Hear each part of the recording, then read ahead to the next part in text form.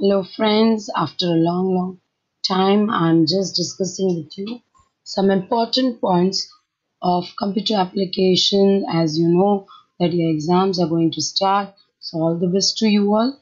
And just see the important points according to the chapters from chapter 1 till chapter 6. Yes, I will just scroll down, and very slowly I will scroll down over here.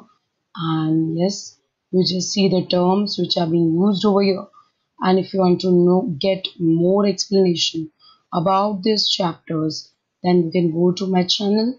You can see the videos in which I've explained it in brief, everything related to the chapters. So just see here, this is a third chapter, and yes, you will also have many of the questions over there.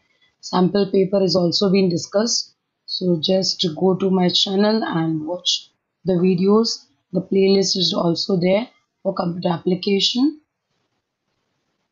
So here you can see it, chapter 5, and many of the students are having many queries related to chapter 5 as I've seen over there.